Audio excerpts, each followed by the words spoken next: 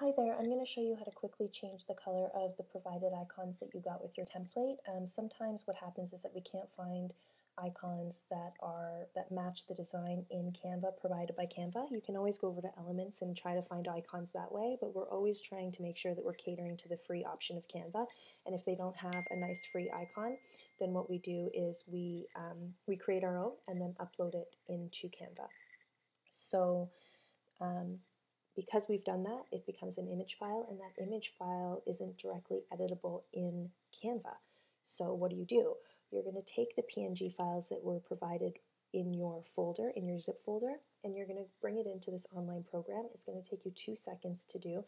You're going to absolutely love it. It's painless, and bookmark this site because this is something that you can use over and over again. So you're going to head over to manytools.org/image/colorize filter. I will put this link in the description below. You're going to double click on your folder here.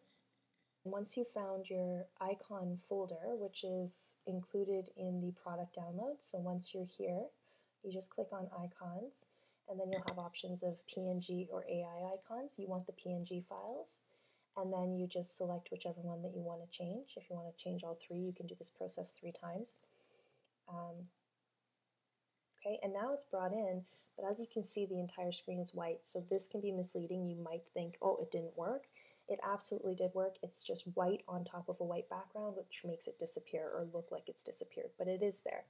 And then you're going to hit this color chooser, and I want to make mine black, so I'm going to select black, and then multiply.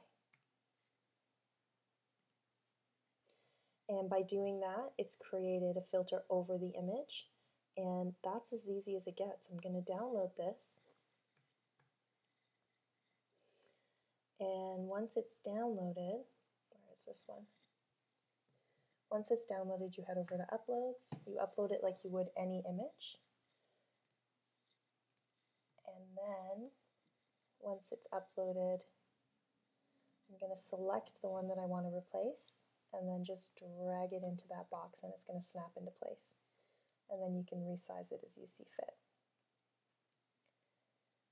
And it's really that simple. You can do this again and again and again, and of course you can do it for any color that you want. You can use your brand colors, anything. I'm just going to head over here again just to show you how easy it is. You can just go to this tool and just select any color that you want, and it will change it for you. And that's it. Hope that was helpful.